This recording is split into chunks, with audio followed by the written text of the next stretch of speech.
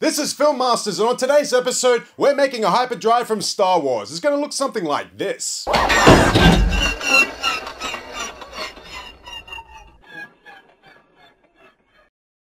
Punch it, Chewie.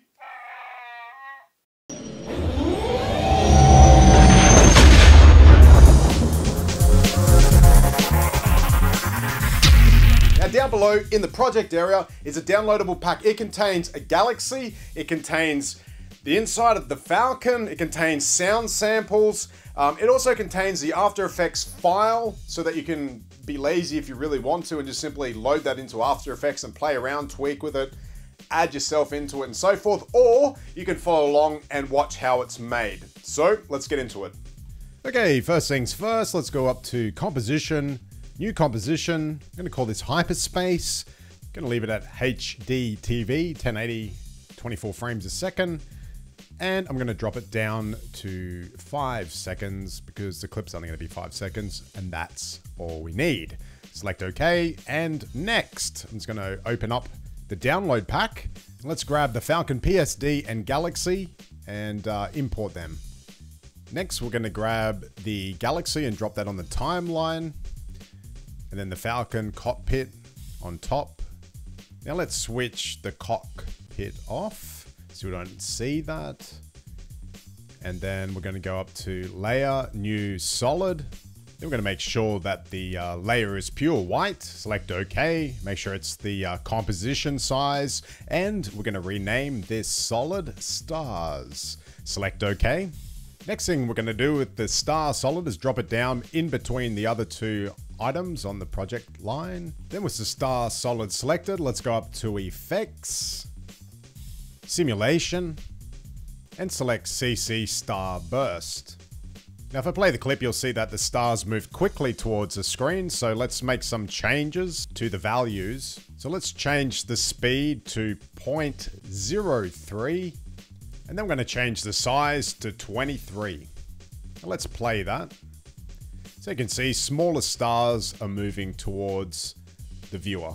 Now let's add the next effect. Let's go effects, time, and echo. And echo is going to give us those nice streaks in our stars. But let's change the decay to 5. And then if I go in there and change the number of echoes to 650, the example we're going to get looks like this. So let's drop the number of echoes down to 0. And then we're going to go down and select the galaxy background.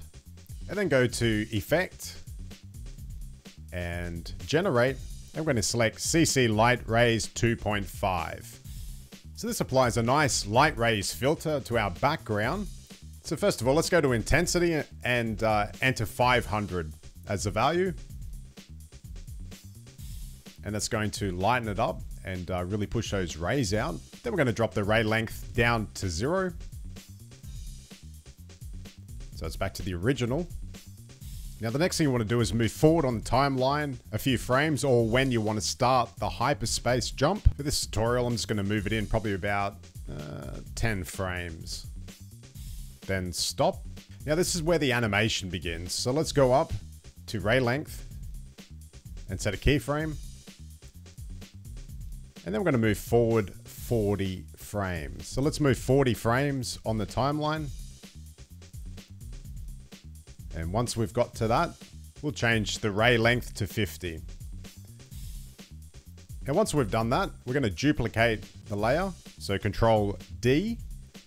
And we're going to place that above the stars solid.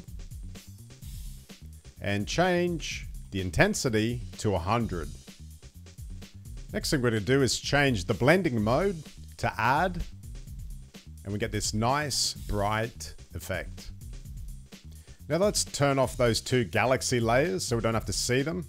So now we're going to move 10 frames forward on the timeline. So I'm using the page up, page down key. So page down moves it forward on the timeline. So I'm going to move it 10. And then I'm going to change the number of echoes to 650. So once I do that, we'll get our streaks in place.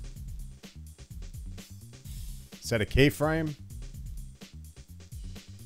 Now I'm going to move back on the timeline 50 frames. Now I'm going to turn the layer off so it's quicker when I'm doing it.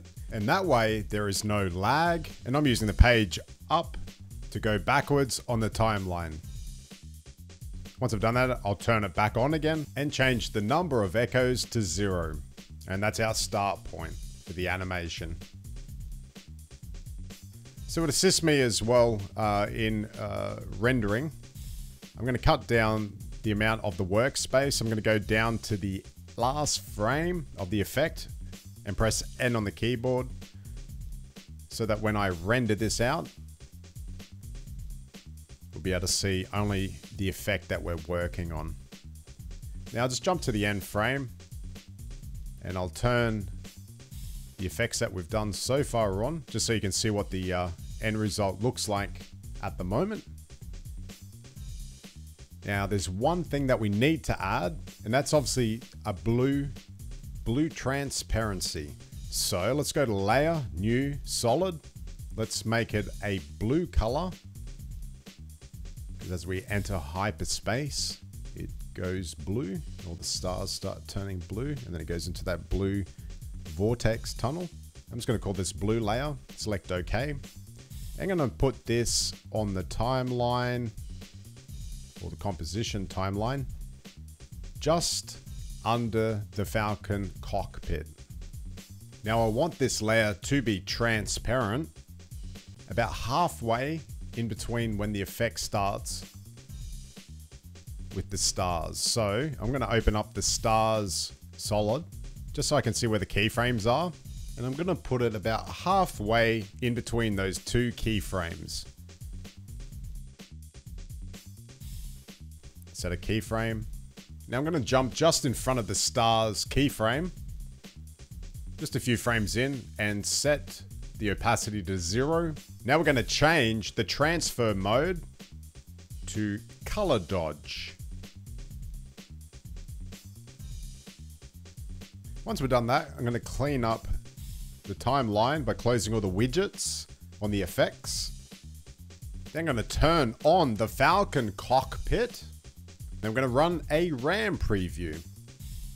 So let's have a look at the end result. So what we have is the finished result. I'm pretty happy with that. So all you need to do now is render it out, Control M, and save it at whatever video format that you want.